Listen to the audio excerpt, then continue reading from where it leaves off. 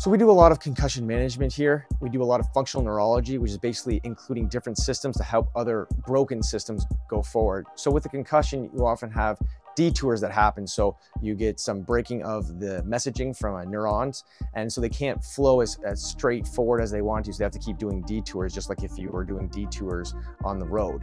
And by the time you get past all the detours, the time takes a lot longer, as well as you're exhausted and stressed because of all the extra things that you had to endure to find your way to your office or your house.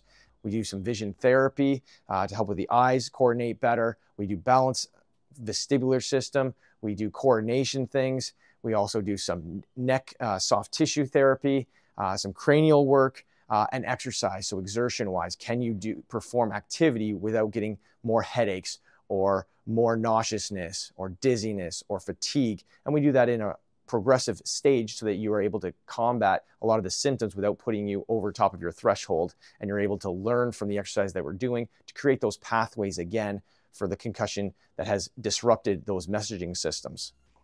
And lately we're going to be doing a concussion walk. We did one last year during the concussion week, and we're going to do it again in September on the 28th to promote concussion awareness, which we're doing that to support Love Your Brain, which is a yoga type of program that really helps out a lot of people that have a lot of concussion symptoms to really calm down the body so that the body can heal as best as it can.